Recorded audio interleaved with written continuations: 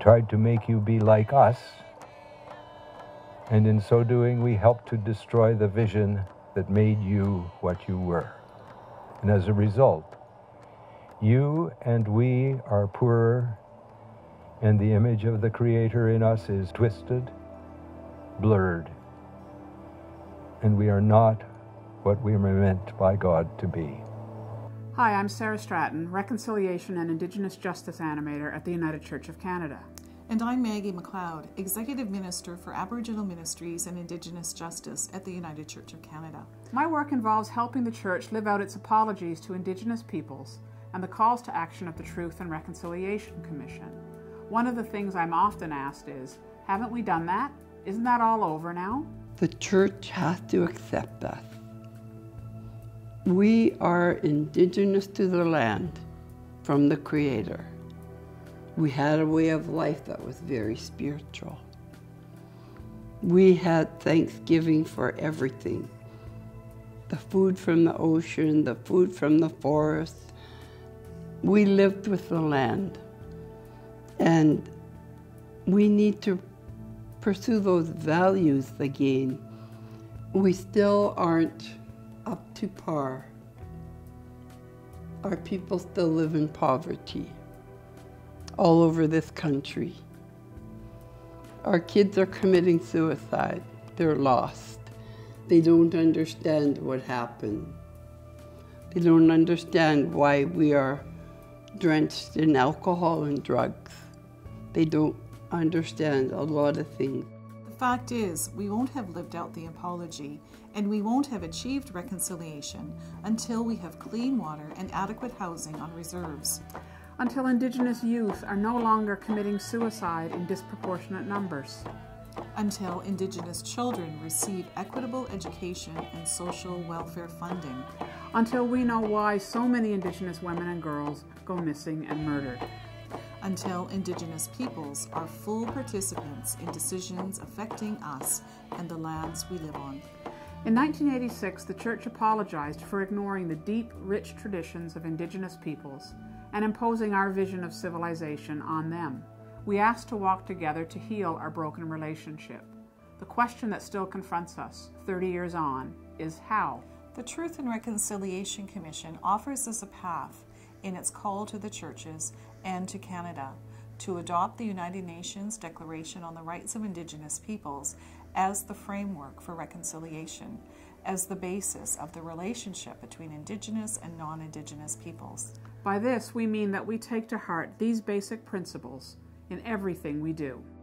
That Indigenous peoples have the right to self-determination, the right to cultural and spiritual identity, the right to participate in decision-making, the right to lands and resources, the right to free, prior, and informed consent, the right to be free from discrimination.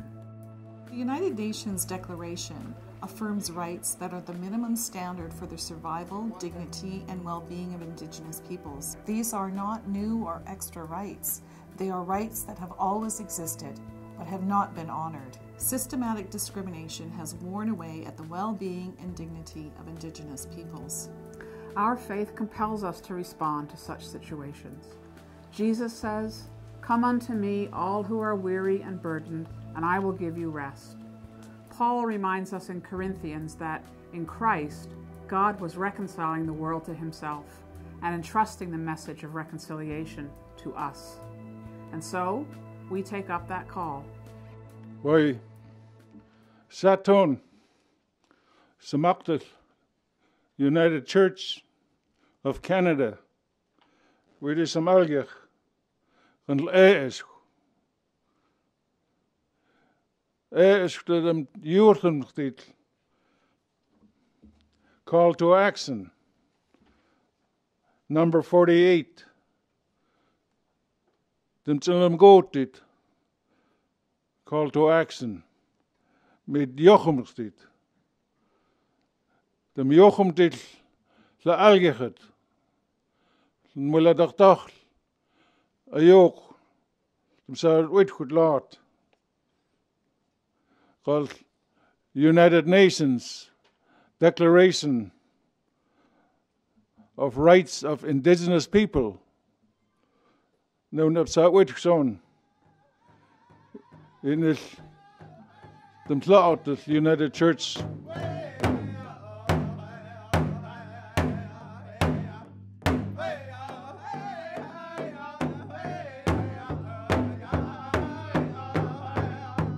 At the national level, through our United Nations Declaration Task Group and the caretakers of our Indigenous Circle, we are now assessing what implementation of these principles would look like in the policies and structures of the whole Church.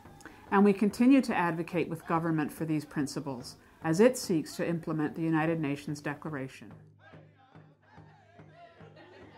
The question now for communities of faith is, how will you live out the Declaration?